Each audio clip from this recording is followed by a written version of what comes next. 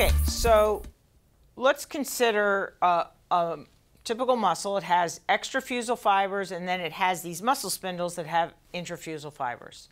And let's consider that they're at a resting length, and then along comes a contraction, and the extrafusal fibers are going to shorten.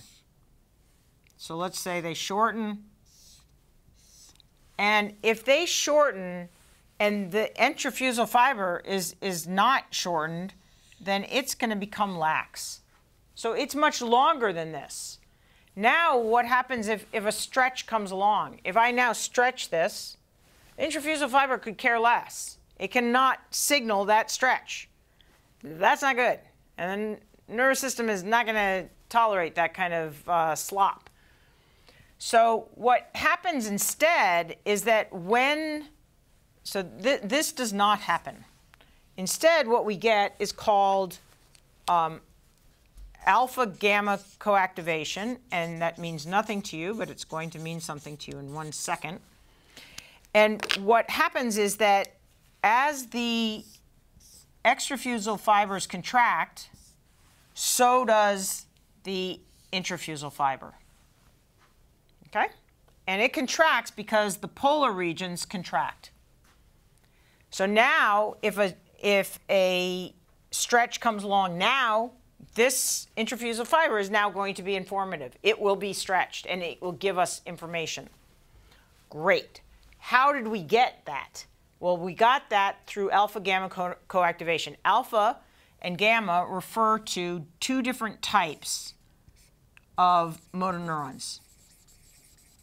Alpha motor neurons and gamma motor neurons. Gamma motor neurons.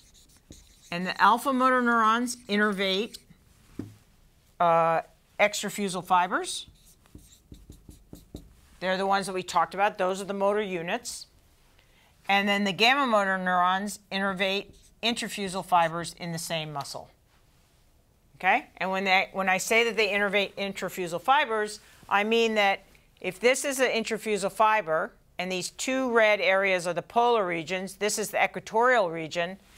If the red regions are contracted because of gamma motor neuron activation, then this equatorial region will be stretched.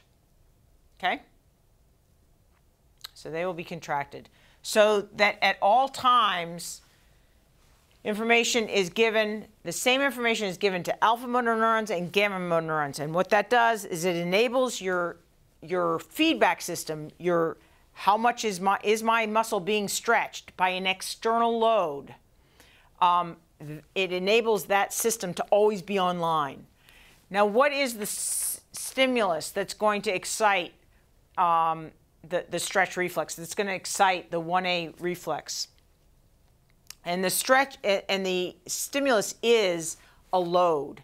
In other words, you can think about it. I'm standing here. I'm holding a cup, and somebody pours water into the cup. That is a load. If I don't oppose that increased weight in the cup, my arm is going to drop. The water is going to pour out. Okay, so I have to be able to sense that, and I sense that through the lengthening of my muscles. Another example where that happens is if you're walking along and your foot strikes something that is going to lengthen, it's going to lengthen muscles that are involved in flexing your foot. So the flexors will be lengthened, and that will engage a stumbling reflex. Okay, so alpha-gamma coactivation is the rule.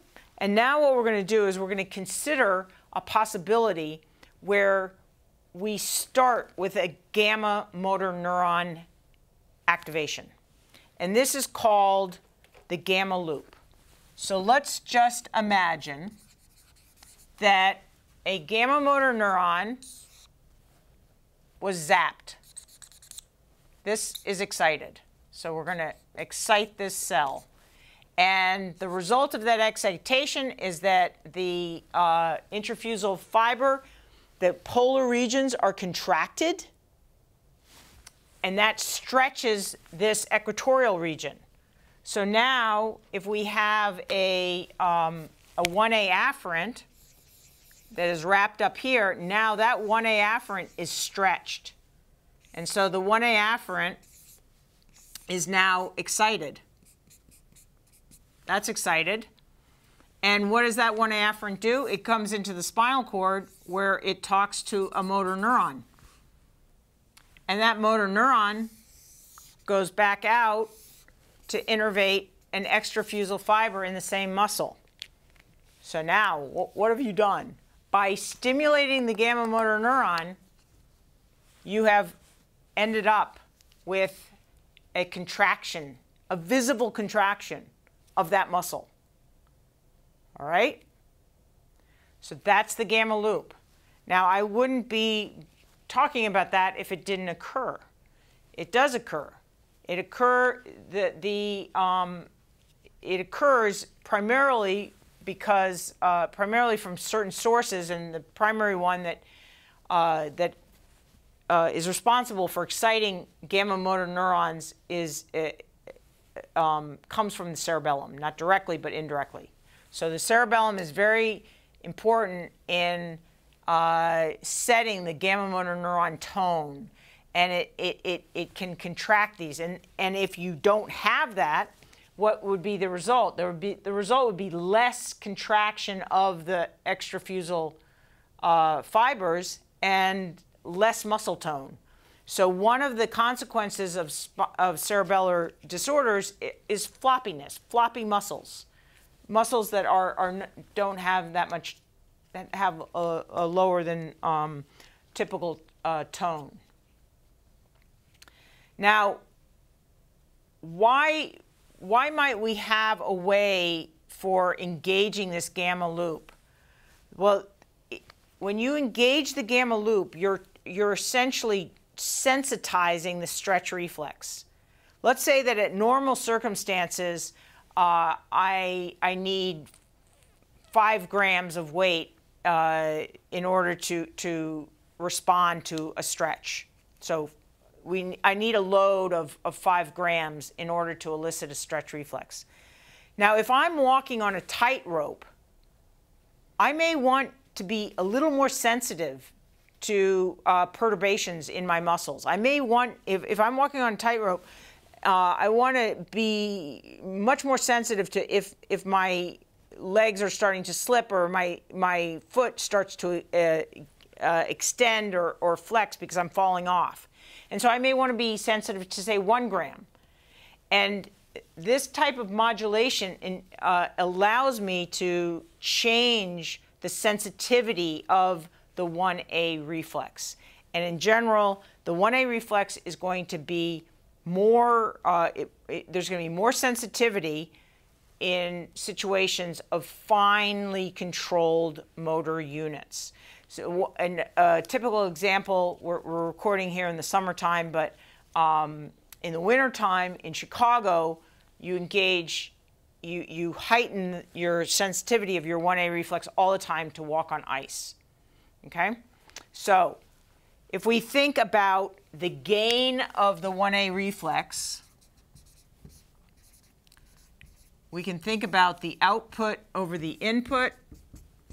So this is the contraction over the stretch.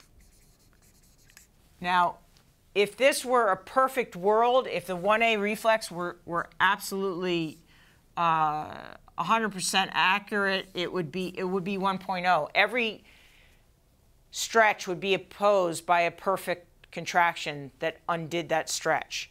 The gain of the 1A reflex is nowhere near 1.0 under normal circumstances, but under specific circumstances, it can be closer to that. Okay. The final point about stretch reflex is, where is it the most important? It's the most important in the thing that we terrestrial animals have to deal with all the time. I mean, all animals, marine animals have to deal with gravity too, but gravity is a much more problematic force in our lives than in the lives of aquatic animals. So how do we deal with gravity, we use what are called physiological extensors. Physiological extensors are muscles that oppose gravity. Okay? So typically you think about a flexor as something that decreases the joint angle and an extensor as one that increases the joint angle. Well, a physiological extensor and a physiological flexor aren't defined by joint angle, they're defined by what they do with respect to gravity. So a physiological extensor opposes gravity, a physiological flexor works with gravity. So in the arms, this is the biceps, which is a joint flexor, is a physiological extensor. It opposes gravity. Another example is in the jaw.